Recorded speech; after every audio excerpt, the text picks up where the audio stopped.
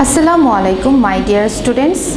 Hope you are fine and doing well by the grace of Almighty Allah. Welcome to NIEVS Homeschool. I am Nasima Akter, Assistant Teacher of Science, National Ideal English Version School, Morning Shift. Dear students, today I am going to take a science class for class 7 students. Dear students, our today's topic is Chapter 1, Q-1, Creative Question 1 number. Let's see today's topic. Our today's topic is Chapter 1, Q-1, Creative Question 1. Today we will do Creative Question number 1. And this is lecture number 3. And today I will give you SW. Our SW number will be 2 number SW. So dear students, let's start the class. You can see I have written here Creative Question number 1, questions and answers. And this is your science book from chapter 1, page number 10. Here is a stem. Today we will do this creative question and answers. You can see here is a stem. This is a picture, this is a figure A and this one is figure B. And question here is what is algae? A number question is what is algae? And B number, why are fungi termed as saprophytes? C number, explain the preventive measure against the disease caused by A. That means this figure. And D number, B is a harmful organism but it is important for environment. Give your comments with reasons. Now A number answer. A number question was what is algae? What is algae? And answer here is algae are chlorophyllus. That means its color green. Chlorophyllus and autophytic plants of the order Thallophyta. And autophytic means they can make their own food because they contain chlorophyll. So answer is algae are chlorophyllus and autophytic plants of the order Thallophyta. Now B number answer. B number question was why are fungi termed as saprophytes? Why are fungi termed as saprophytes? Answer is here, fungi are non-green thallophytic plants. They are non-green thallophytic plants. They cannot take part in photosynthesis because they do not have chlorophyll. So they are heterophyte or saprophytic. So they are heterophyte or saprophytic because they don't have chlorophyll and they can't make their food by themselves. So they depend on other organisms for their food. Now C number. C number question was explain the preventive measures against the disease caused by A. Answer is here, figure A is a picture of entamoeba. You can see this one. This figure A is the picture of entamoeba. This is entamoeba. Students, when you will write entamoeba, this is a scientific name. You have to underline like this.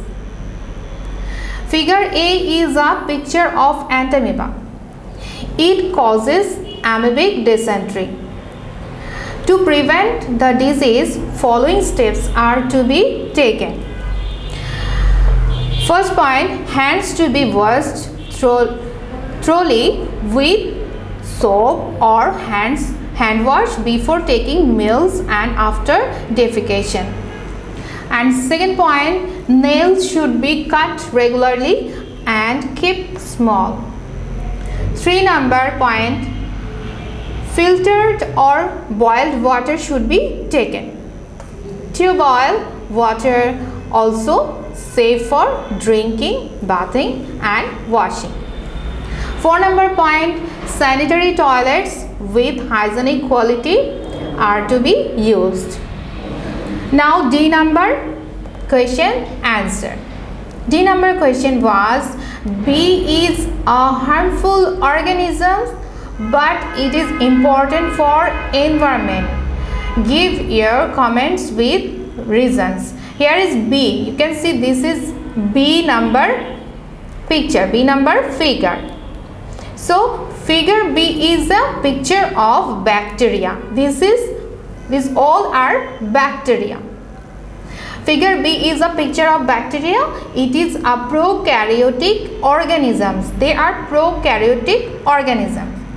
They are responsible for producing disease in man, animal and plants. They also help in decomposing dead bodies and organic wastes. As a result, the decomposition converts into organic fertilizer and mixed with the soil to increase fertility. Thus, the plant can collect nutrients from the soil. Some bacteria fixes nitrogen. Plants collect nitrogen from them. Nitrogen is very essential for plants for their survival and growth. Bacteria also help in removing jute fibers from the stick. So we conclude that although bacteria are harmful microscopic organisms, but in some cases they are very essential for us and natural balance. Students, please note down all questions and answers from here. Now I will give you SW. And this is your 2 number SW. This is 2 number SW, and remember that when you will do your SW, please write down SW number on top of your copy. This is very important, students. Please write down SW number and date, submission date. And your SW is creative questions, CQ1, but sub number will be A, C and B of chapter 1. Today we have done creative question 1, and your SW will be A number, sub number A, C and D number. I hope you have understood. So dear students, do your SN SW in your SW copy and keep practice it at home. And you have to submit your SW on every Saturday from 9 AM to 3 PM. So dear student, stay home and we'll see you again in our next class. Thank you.